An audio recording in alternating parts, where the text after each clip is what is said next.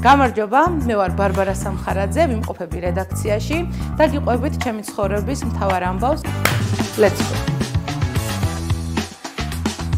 12 წლის ასაკში ჩვენთან გაიხსნა სოფელში დედათა მონასტერი და 12 წლის ვიყავი, როცა ღვთისმშობლის დატირება ვიგალობე და აი ეს იყო ჩემთვის ყველაზე საპასუხისმგებლო მისია იქამდე, სანამ ნიჭიერში გავიდოდი, იმიტომ რომ 12 წლის ბავშვისთვის ძალიან ისეთი რთული არის როგორც ემოციურად, ისე ფიზიკურადაც და მორალურადაც, რა თქმა უნდა, ამხელა პასუხისმგებლობის აღება, მაგრამ საბედნიეროდ, როგორც მრევლი აღნიშნავდა, ძალიან კარგად გავართვი ამ ყველაფერს თავი და ვფიქრობ, რომ ეს იყო ის, როცა მივხვდი, რომ ჩემგან წამოსული ემოცია, გალობა და ის ყველაფერი, რაც ამაში ჩავდე საგალობელში, ხალხამდე სწორად მივიდა. და ვფიქრობ, ეს იყო ის გადამტეხი მომენტი, როცა მივხვდი, რომ რაღაც კარგი შემიძლია გავაკეთო სიმღერით. დღევანდელი დღის გადმოსახედიდან, როცა უკვე ჩემი პირველი სიმღერა მაქვს, ამ სიმღერამ უკვე დააგროვა ძალიან ბევრი ათასი ნახვა და შეიძლება როცა ეს ვიდეო დაიდება, უკვე მილიონი ნახვაც კი ჰქონდეს, იმიტომ რომ უკვე ნელ-ნელა მიდის და მილიონისკენ ბრგვალდება. არც ამ სიმღერას მივიჩნევ ჩემს მთავარ მიღწევად და არც რაიმე ისეთ გზას, რომელიც დღემდე გავიარებ. ვფიქრობ, რომ ჩემი მთავარი მიღწევა თვითონ სიმღერა მქნა. თუნდაც ის, რომ დღეს მშობლები წერენ, რომ უნარშეზღუდული ბავშვები, რომლებიც ვერც კი საუბრობენ, ჩემს სიმღერას თავიანთი ენით მღერიან. თუნდაც ის, რომ ახლობლები, ვისაც ყავს გარდაცვლილი თანაც ახალი, ჩემი სიმღერით შვებას პოულობენ. თუნდაც ის, რომ იწერება კომენტარები, სადაც წერენ, რომ ეს სიმღერა აფთიაქში წამლების გვერდით უნდა იყოს გაყიდული, იმიტომ რომ ძალიან ბევრმა ადამიანმა ამ სიმღერის ეფექტი და ეფექტურობა გამოცადა თავის ცხოვრებაზე და სიმართლე გითხრათ, მე ეს სიმღერა არ დამიწერია კომერციული მოგებისთვის, ეს სიმღერა დავწერე ჩემი თავისთვის. რომ მინდოდა ჩემი თავისთვის მეთქვა, აი რაღაც ამ სიტუაციაში, ამ ჩარჩოში შენ შეგიძლია ესეთი რაღაც გააკეთო და დღეს როცა ესე წყნარად ვარ ხოლმე და მშვიდად და ამ კომენტარებს და მესიჯებს ვკითხულობ, სულ იმას ვფიქრობ, რომ როგორ ვინატრო ერთი კიდევ ისეთი დეპრესია, რომ ასეთი რაღაცა სიმღერა შევქმნა, რომელიც ისევ ხალხის გულამდე ესე მარტივად მივა. და ჩემი მთავარი მიღწევად სწორედ ეს არის, რომ ასეთ ემოციებს ვღებულობ ადამიანებისგან. ეს არ არის მხოლოდ მესიჯები, ამ მესიჯების მიღმა დგას ადამიანები და მათი ისტორია. როდესაც Ocean Sides ვწერდი, იმ მომენტში არაფერს არ ველოდი, იმიტომ რომ როცა ადამიანი შემოქმედებითად უდგება ნებისმიერ საკითხს, ფიქრობს, რომ ის არის ყველაზე მაგარი, აი საერთოდ ყველა დროის ყველაზე მაგარი ქმნილება შექმნა იმ წუთას, მაგრამ საერთოდ არ მიფიქრია ის, რომ ამდენი ადამიანი ნახავ და უბრალოდ ჩემს მეგობარს ვეუბნებოდი, რომ ერთ დღეში ეს სიმღერა 10,000 ნახვას დააგროვებს. და ზუსტად 10 საათში დააგროვა 10,000 ნახვა. ეს უბრალოდ იმხელა რაღაცა დარტყმა იყო ჩემთვის, რომ აი ის 90 მაყურებელი ერთდროული და 70 მსმენელი უფრო დიდ ემოციას იწვევდა ჩემში, ვიდრე დღეს რომ 2,000 და 3,000 ერთდროული მსმენელი ყავს ანალიტიკაში, როცა ვამოწმებ ხოლმე. ამ სიმღერის დაწერის ინსპირაცია მოვიდა ვირუსის დროს, როდესაც იყო პანდემია, როდესაც იყო ლოკდაუნი, საერთოდ მთელი სამყარო და მთელი დედამიწა იყო დასტოპებული. მომღერლებს აღარც სიმღერის სურვილი ჰქონდათ და ალბათ მსმენელსაც აღარც სიმღერის მოსმენის სურვილი ჰქონდა, იმიტომ რომ ყველაფერი საერთოდ იმდენად ურტყავდა ჩვენს ემოციურ მდგომარეობას, რომ ვფიქრობ ძალიან რთული იყო იმ ყველაფერში თავის მოყრა იმაზე თუ რა გაწუხებდა. ამ ყველაფერის დაწერის სურვილი წამოვიდა იქიდან, რომ ჩემი მენტალური მდგომარეობა ხვდებოდი, რომ ნელ-ნელა უფრო და უფრო უკან მიდიოდა და ისეთ სიღრმეებში ჩადიოდა, სადაც ოკეანე ჩადის და თუნდაც იქ, სადაც აი მე ჩემი გააზრების არეალი ვეღარ წვდებოდა იმ სიღრმეებს, რამხელა ზიანს მაყენებდა ეს ყველაფერი. მე იმიტომ რომ მთელი პანდემიის მანძილზე 6 თვის განმავლობაში მაღაზიაშიც კი არ გავსულვარ, სახლში ვიყავი, სულ ჩაკეტილი და ძალიან მიხარია ის, რომ იმ სიტუაციაში მაინც შევძელი და ასეთი სიმღერა შევქმენი. ვფიქრობ, რომ ამ სიმღერის წარმატება განაპირობა ერთმა რაღაცამ. ამ სიმღერაში ჩავდე მთელი ჩემი სამყარო და მთელი ჩემი შინაგანი, როგორ თქვა, სიღრმე. მთელი ჩემი შინაგანი სიღრმე და თუ კი ამ სიმღერას ვინმე გააკრიტიკებს, ეს იმას ნიშნავს, რომ გამაკრიტიკებს მე. ესეთი ძალიან ცუდი შედარება მომყავდა დედაჩემისთვის, როცა ვუმტკიცებდი, რომ ეს სიმღერა ჩემთვის ძალიან ძვირფასი იყო და არავის არ მივცემდი ამის გაკრიტიკების უფლებას, როცა მშობელი ზრდის შვილს და მის აღზრდაში იღებს მონაწილეობას. რაღაც მომენტში მაინც წყდება ის ჯაჭვი და შვილი თავისი გზით აგრძელებს წასვლას. მე ამ სიმღერაში ის ჯაჭვი ჩავდე, რომელიც არასდროს არ გაწყდება არც ერთი დროის მონაკვეთზე, რამდენი წელიც არ უნდა გავიდეს. Ocean Side იქნება ბარბარა სამხარაძის სიმღერა, სადაც ბარბარა სამხარაძეს დაინახავენ და იგრძნობენ რამდენი დროც არ უნდა გავიდეს. და ვფიქრობ, რომ სწორედ ამ გრძნობამ და არაკომერციულმა მოგებამ და სმენაზე გავლილმა რაღაცა ინსტრუმენტმა და ხერხმა ვფიქრობ, სულით გავლით გულამდე მიაღწია მსმენელამდე. ნიჭიერის შემდეგ, როცა გავიმარჯვენ, ყველგან ხვდებოდნენ, ყველგან მეხუტებოდნენ, მაგრამ რა თქმა უნდა, როგორც ყველაფერს აქვს ასავალი, ისე აქვს დასავალიც და დაღმართიც და ეს ყველაფერი იმ დოზით აღარ იყო ქუჩაში რა, იმიტომ რომ მეც გავიზარდე, ამდენი წელიც გავიდა, უკვე 8 წელი არის ჩემი გამარჯვებიდან გასული და როცა ეს სიმღერა გამოუშვი ერთი კვირის შემდეგ, როცა უკვე უნივერსიტეტში გავედი, მივხვდი, რომ ცოცხალი ვიყავი და ახლიდან ვიყავი გავარსკვლავებული, ასე ძალიან ამბიციურად კი ჟღერს, მაგრამ ასეთი შეგრძნება მქონდა, იმიტომ რომ ვისთან ერთადაც არ უნდა გავსულიყავი, თუნდაც სტუდენტები ქუჩიდან მიყვიროდნენ, რომ ყველაზე მაგარი ხარ კაფეში ჩემს მეგობრებთან ერთად ვიყავი, იქ სამმა გავლელმა ერთდროულად ისეთი კორიანტელი დამაყარეს კომპლიმენტების, რომ მივხვდი, რომ ამ სიმღერამ თავისი სათქმელი ნამდვილად თქვა და ისევე გამოაჩინა ბარბარა ახლიდან. შეიძლება ითქვას, რომ ეს სიმღერა ჩემი სავიზიტო ბარათიც კი გახდა, სანამ შემდეგი სიმღერები იქნება. ჩემი მთავარი მიზანი ამ დროის მონაცემებით და ბოლო 5 წლის მანძილზე უკავშირდება მხოლოდ და მხოლოდ ერთ რაღაცას, როცა გარკვეულ ასაკს მივაღწევ, თავის წარმატებები ან ყველაფრიანად და არ ვიცი რა წარმატება შეიძლება მოვიდეს, იმიტომ რომ ოთახში ჩაწერილმა სიმღერამ, სადაც ამდენი ნახვა დააგროვა, ვერ განსაზღვრავ იმას, როდის რა შეიძლება დამატყდეს, იმიტომ რომ ჩემი ცხოვრება ასეთია, მაგრამ დაგეგმილად რაც მინდა გავაკეთო, არის ის, რომ როდესაც უკვე რაღაცა სტაბილურად ვიქნები, მინდა რომ ავაშენო ისეთი სახლი, სადაც ერთად იცხოვრებენ როგორც ხანდაზმულები, ისე ბავშვები, იქნება ბავშვთა თავშესაფარიც და მოხუცთა თავშესაფარიც და იმედი მაქვს, რომ ეს გეგმა აუცილებლად გაამართლებს, იმიტომ რომ ძალიან მინდა რომ თითქოს ჩემი ძალებით დავაბალანსო ის რაღაცა ცუდი დისბალანსი, რაც არის ამ ორ თემში, მშობლები არ აყავთ, იმათ შვილიშვილები იენატრებათ და მინდა რომ ასე ერთ სივრცეში ჰარმონია შევიტანო და ცოტათი მაინც ადამიანებს გაულამაზო ცხოვრება. შინაგანად ბარბარა არის ხელოვანი და ამ ხელოვნებაში განიხილება თუნდაც ტექსტის დაწერაც. იყო პერიოდი ჩემს წიგნზეც ვმუშაობდი, ხატვითაც ვხატავ, ოღონდ არა ისე როგორც თქვენ წარმოგიდგენიათ, რომ რაღაცა ფიგურები ლამაზად ხაზს ვერ გაუსმევ სწორად და წრეს ვერ შემოხაზა სწორად. უბრალოდ ჩემი შინაგანიდან რაც მოდის, იმას ვხატავ, თუნდაც ის ფერების არევა და ასე შემდეგ და ასე შემდეგ, რაღაც არაფერი განსაკუთრებული, მაგრამ როგორც იტყვენ, ჩემს ჭიას კი ვიხარ. ბავშვობის კომპლექსი ასე პირობითად არ მახსენდება, რამე განსაკუთრებული, მაგრამ როცა უკვე გავხდი ნიჭიერის გამარჯვებული და მომიწია ისეთ სოციუმში გასვლა, სადაც ყველა წარმატებული იყო, ყველას თავისი საქმის პროფესიონალად მიაჩნდა თავისი თავი ვიგრძენი ძალიან პატარად. ჩემთვის არავის არ უთქვამს არასდროს, რომ შენ ძალიან მაგრად მღერი, ისეთ ადამიანს, რომელი ადამიანის სიტყვაც ჩემთვის ძალიან ძვირფასი იქნებოდა. პირიქით, ამ საქმეში კომპეტენტურები ვინც იყვნენ ჩემს გარემოცვაში, მაშინ თითქოს უფრო მოდიოდა ზეწოლა ჩემზე, რომ შენ გგონია რომ კარგად მღერი, მაგრამ ამ დროს ვერ მღერი კარგად. უბრალოდ ძლიერი ხმა გაქვს. შენ გჭირდება მეტი მუშაობა, მეტი რაღაც მასწავლებელი, მეტი გამოცდილების მიღება და თუნდაც რომ სად უნდა მიმეღო მე ეს გამოცდილება, როცა ჩემი და იყო ის წყარო, საიდანაც მე სიმღერებს ვსწავლობდი და როგორ ამასაც ვიტყვი, საერთოდ არ მწვენია ამ ყველაფრის. როცა ჩემი და გახდა სტუდენტი, კომპიუტერი, რომელიც სახლში ჰქონდა, მას დაჭირდა და წამოიღო თბილისში. მე მქონდა მხოლოდ ერთი მუსიკალური ცენტრი, რომელსაც უერთდებოდა ფლეშკა. და ამ ფლეშკით ჩამოქონდა ხოლმე სიმღერები და ამ სიმღერებს უსმენდი, ვიწერდი ტექსტს და შემდეგ უკვე ვსწავლობდი.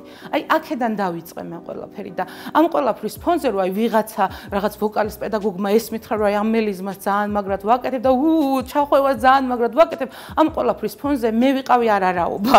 მე ვგრძნობდი რომ მე ვიყავი ნული და არა მათი თანასწორი, თუნდაც იმით, რომ მე მათზე უფრო წარმატებული ვიყავი და სადა როცა ქუჩაში მოხვდებოდნენ ადამიანები, ნუ ხუმრობითაც კი იძახდნენ ხოლმე, რომ აი ბარბარა უნდა იყოს პრეზიდენტი, იმიტომ რომ ამდენ ადამიანს უყვარს. და აი ამ ყველაფრის ფონზე მაინც მე ჩემს თავს არაფრად არ ვთვლიდი. დღემდე ვებრძვი ამ კომპლექსს, ნამდვილად არ დამიძლებია, იმიტომ რომ ყოველთვის მსგავსი საზოგადოება უნებურად თუ ნებით გექმნის ისეთ ჩარჩოს, რომ შენ მაინც სოფლიდან ხარ და რაც უნდა გააკეთო, არაფერს არ წარმოადგენ, მაგრამ არ დაგვავიწყდეს მთავარი ძალა და მთავარი ხმა მაინც ხალხია. ჩემი მთავარი გულშემატკივარი და ჩემი მთავარი აღმზრდელი, იმიტომ რომ მშობელი დედა არის, მაგრამ აღმზრდელი არის უკვე ჩემი და იმიტომ რომ 14 წლიდან ის მეოთხე კურსზე იყო, მე თბილისში წამოვედი ნიჭიერის ფერხულში ჩავედი, ასე რომ ვთქვა და ჩემი და არის ყველაფერი. დიზაინერიც, ვიზაჟისტიც, არა ეგ მე შევითავსე უკვე და ნუ ჩემი და არ მღერის, მაგრამ აბსოლუტურად სამყაროში არსებულ ყველაზე კომპეტენტურ და ყველაზე მცოდნე მუსიკოსებსაც მირჩევნია მისი შეფასება, იმიტომ რომ რაც სიმღერა ვიცი და რა სიმღერა მას წარმატება მომიტანა, აბსოლუტურად ყველაფერი ჩემი დის შერჩეული არის და ნუ ამ სიმღერის შერჩევა დაწერაში რა თქმა უნდა არ დამხმარებია, მაგრამ ის სიტყვა Ocean is deep არის ჩემი დის და სულაც მეუბნება რომ იცოდეს საავტორო უფლებებს მოგთხოვ მაგაზეო, იმიტომ რომ თითქოს ამ სიტყვამ მიცა მთელი სიღრმე ამ სიმღერას და ნამდვილად Ocean is deep და ჩემი და is the best.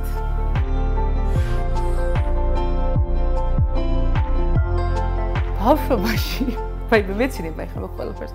ბავშვობაში ერთი სიმღერა იყო ბასტიბუბუს შემოქმედებიდან არლეკინო და იქ იყო ასეთი რუსული სიმღერა, მაგრამ ქართულად ასე იყო გადმოთარგმნილი. ვოცნებობ რომ გავხდე ვარსკვლავი, ამ დღეს მოუთმენლად მოველი, ჩემი სახელი რომ ვრწყინავდეს, გზას მithმობდეს ყველა გამულელი. აი ეს იყო ჩემთვის მზის ამოსვლაც. აი სამყაროს გაბრწყინება იყო ეს სიმღერა და ყოველთვის სულ იმას რამდენი ტელევიზორში ვიღაცას დავინახავდი, აი ამას გზას მე დაუთმობდი. აი ამას გზას მე დაუთმობდი, იმიტომ რომ გამვლელში ყოველთვის წარმომედგინა ჩემი თავი და ვიღაცა რომ მოდიოდა ესეთი წარმატებული, აი მოვბრძანდით რაღაცა ასეც ვაკეთებდი ხოლმე და ამაზე ვოცნებობდი ყოველთვის, რომ აი ვიღაცას ჩემთვისაც დაეთმო გზა და ვიღაცას ჩემთვისაც ეთქვა რომ აი შენ ხარ ვარსკვლავი. აი ისეც ხონდა დედა ჩემი მეკითხებოდა ხოლმე როგორ გეძინაო და აი როგორც ვარსკვლავს. ბავშვობიდან მოყოლებული სულ ეს ხონდა რომ აი როგორც ვარსკვლავს ისე მეძინა და ბავშვური ოცნება იყო, არ იყო ეს რეალისტური, იმიტომ რომ კიბეზე სიმღერით და ბოძზე შემოხვეულს და რაღაცა ესე ლაღათ სიმღერით ვის მიუღწევია ხო წარმატება ჩემს გარშემო ვიძახი მე, იმიტომ რომ მე ის სოციუმი მყავდა, მე მყავდა ჭაბუკიანის ფენა, მეტი არავინ. და აქედან გამომდინარე ფიქრობ რომ ბარბარას იმედები არ გაუცრუე და აქ ძალიან ბედნიერი არის სადღაც ის ბავშვი, რომელიც დღეს ახლა ასე ინტერვიუს თქვენთვის წერს. ბაღიდან მოდის სიყვარული ზოგადად ვფიქრობ და ვაიმე ეგ ისტორიები ძალიან ისეთია. პირადული ძალიან შემავიწროვებელი ადამიანი ვიყავ ბავშვობაში ბიჭების მიმართ. ერთხელ ფეხი ვიტკინე და ჩემს მოწონებულ ბიჭუნას ჩაუდე კალთაში, მიდი მასაჟები მეკეთე. და ყველაზე მეტად პასუხისმგებლობა საიდან მომყვება მე, ბაღის ასაკიდან. აბსოლუტურად მთელი ჯგუფის ლექსებს ვსწავლობდი მე, ვინმეს რომ დავიწყებოდა და შეშლოდა, ხო უნდა გაგრძელებულიყო კონცერტი და ზეიმი. და ამიტომ ყველა სიმღერა, ყველა ლექსი, აბსოლუტურად ყველაფერი ზეპირად ვიცოდი. ამ ასაკში პირად ურთიერთობაში ვფიქრობ, რომ პირველი ნაბიჯი და ნებისმიერ ასაკში პირველი ნაბიჯი არასდროს არ არის ესე სამარცხვინო თუ გოგო გადადგავს, განა იმიტომ რომ ყველა თანასწორი ვართ. არა, უბრალოდ როცა გრძნობებს ეხება საქმე, ვფიქრობ, რომ გრძნობა და მოწონება სამარცხვინო არასდროს არ არის. გრძნობდეთ, როცა ვიღაცას შეიზიზღებთ, თორე მოწონება რა სამარცხვინოა, პირიქით ძალიან კარგია, როდესაც ამ გრძნობას განიცდი. აი მე რამდენი საუნდტრეკი მაქვს ჩემი ცხოვრებისთვის შერჩეული ხალხონე დაიცოდეთ. ოფორტუნა. იმიტომ რომ თვითონ ამ მუსიკის ჟღერადობა იწყება ყველაზე დიდი ხმაურით, მერე ჩუნდება და ძალიან დიდი ხმაურით გრძელდება. ჩემი ცხოვრება ვფიქრობ ზუსტად ასეთი, ასეთი ტალღებით მიდის ჩემი ცხოვრება. და არავინ არ იცის რა დროს დაჰკრავს ის გონგი და დაიწყებს იმ ხელა ხმაურს, რომელ ხმაურშიც ყველა და ყველაფერი ჩართული იქნება და უფლება არ ექნებათ, რომ ამ ყველაფერს არ მოусმინო. ზოგადად არ ვარ კონფლიქტური ადამიანი, არც არაფერი ვინმეს გაახსენდება ჩემზე და საერთოდ არ მახსენდება ფაქტი, რომელიც დღეს შეიძლება რაღაცა ასე მამორცხვებდეს. უბრალოდ ბრძოლის უნარიანობა მიფეთქა ჩემში. ეს იყო, როცა ვნახე, რომ ჩემ სიმღერის გრაფაში ეწერა 7-იანი მუსიკალური სკოლა, როცა დაამთავრე ფორტეპიანოს განხრით, მე-7 კლასში გამომყვა 7-იანი თუ 8-იანი ზუსტად არ მახსოვს და აი დიპლომი ხელში მეკავა, სანამ ნიჭიერში გამოვიდოდი. ეს ის პერიოდია, აი კარებთან არ ვიყავი მისული, გამოსასვლელს შევბრუნდი და უთხრე რომ აქ კი წერი არ ვიანი, მაგრამ დავამტკიცებ რომ 10-იანი მეკუთვნოდა თქო. აი ეს მახსენდება ყველაზე ისეთ ფაქტად, როცა ჩემი თავი დავიცავი. ძალიან ბევრი იყო ეგეთი. ძალიან ბევრი რთული ეტაპები მქონდა. ძალიან ემოციურად ჩავარდნები მქონდა და დღემდე მაქვს ეგეთი ეტაპები, ყველას აქვს დღეს ქვია უკვე სახელი ამ ყველაფერს, რომ აი შფოთვითი აშლილობა, რაღაცა მენტალური კრიზისი და ყველაფერს სახელი დღეს დავარქვით თვითონ, როცა ეს ყველაფერი სოციალური ქსელები ხელმისაწვდომი გახდა ჩვენთვის, მაგრამ იყო პერიოდი, როცა მე ამ ყველაფრის სახელი არ ვიცოდი, მაგრამ მჭირდა თანაც ძალიან პატარა ასაკში. ეს იყო პერიოდი ნიჭიერის ნახევარფინალამდე, როცა გავიგე, რომ ნახევარფინალამდე 2 კვირით ადრე გაზეთ გაიგუდა ჩემი მეგობარი, ჩემი სკოლელი და როცა ამ გოგონას საშინელ სიტუაციას უყვებოდი ბებია ჩემს, სადღაც 3 დღის შემდეგ ჩემი აღმზრდელი ბებიაც, ვინც იძალა რომ ნიჭიერში გამოსულიყავი, ეგეც გარდაიცვალა ახალგაზრდა ასაკში და თქვენ წარმოიდგინეთ დასაფლავებებიდან მივდიოდი ჩაწერებზე.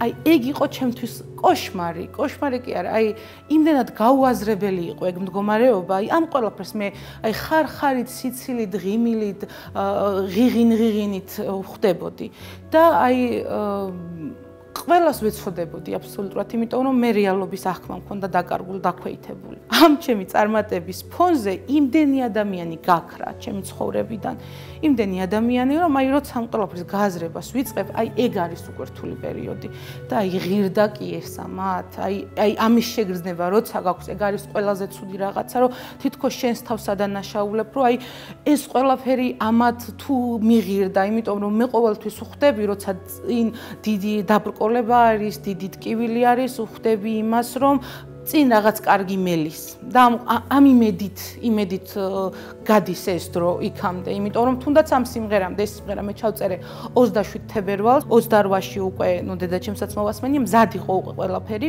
დაწყებული ფონიდან, რაც სიმღერას ადევს, დამთავრებული სიმღერის ბალანსირებით, მინდოდა 3-ში ამეტვირთა 3 მარტს, მაგრამ 3 მარტს სამძიმერზე ვიყავი ბაბუა ჩემის, ბაბუა გარდამეცვალა და მერე უკვე ჩემი ჯანმრთელობის მდგომარეობა ისეთი საშინელი იყო ამ ყველაფრის ფონზე, იმუნიტეტიც დამექვეითდა და ეხლა მიბრუნდება ამ ყურში სმენაც დაკარგული მქონდა და სიმართლე გითხრათ მე და აბსოლუტურად ყველამ ვინც იცის ეს ჩემი შავი ბექგრაუნდები, შავი ფონი, რაც წარმატებას თან ახლავს, ასე თუ ისე ყველა ელოდა ამ სიმღერის წარმატებას, იმიტომ რომ ძალიან დიდი საფასური გადავიხადე მე ამისთვის. აი ამ სიმღერის სიტყვები არის ჩემი ცხოვრების ძალიან გამომხატველი. ყველაფერი მიდის უკან, როცა თავს ძალიან კარგად ვგრძნობ. მომეცი მიზეზი, მომეცი დრო იმისთვის, რომ კარგად ვიყო. Everything is going down when I am better. Give me a reason, give me a time. I can always be fine. I am giving it up, up, up. Even I don't want. My mind is screaming, why can't you see? Ocean is deep and that's what I feel. I'm not going to clap, clap, clap. I'm not going to cry, cry, cry. My mind is screaming, why can't you see? Ocean is deep and that's what I feel. I love that.